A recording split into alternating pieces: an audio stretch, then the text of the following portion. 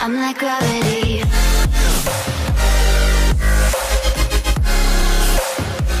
Hi everyone, iXcal here, and today we will unbox this digital camera from General Electronic, which is yung G100. Ang presyo nito is about 3,000 pesos or $60. Yung link niya nasa description below. Go check it out kung gusto nyo. So let's go, unbox na natin. So this is the G100 with 4.4 megapixels and 15 times optical zoom. It is a point and shoot camera, good for photos and vlogging. The maximum video resolution for this camera is 1080p 30 frames per second, which is worth the price. Also, good din ito for cinematic videos because it can record 720p 60 frames per second. So inside the box, una nating makikita is the quick guide for this camera.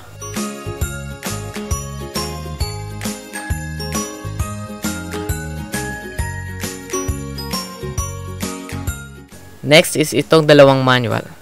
Isang disc and isang booklet. Also, may kasama rin siyang strap,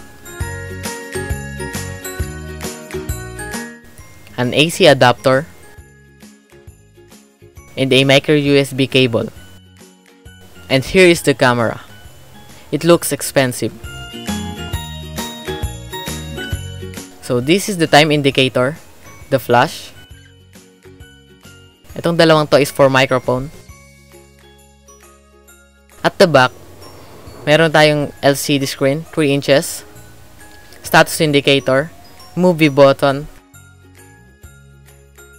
iKey status indicator, menu button, playback button, display button,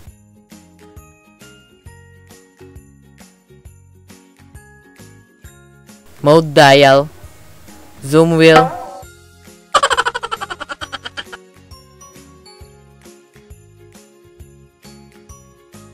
exposure compensation, and continuous capture button. So sa gilid naman nandiyan ang lalagyan ng strap, micro USB and HDMI port. On the other side, ang makikita nyo lang is lalagyan na ulit ng strap. Sa ilalim naman nandiyan ang speaker, lalagyan ng battery and memory,